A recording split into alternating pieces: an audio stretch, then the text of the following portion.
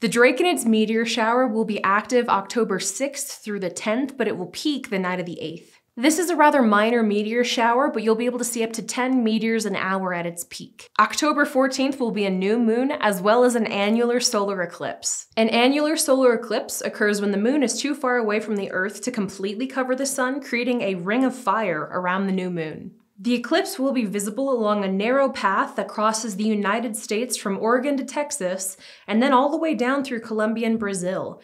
It'll be partially visible throughout most of North and South America. The Orionids meteor shower will peak the night of the 20th into the morning of the 21st. The Orionids can produce up to 20 meteors an hour at its peak.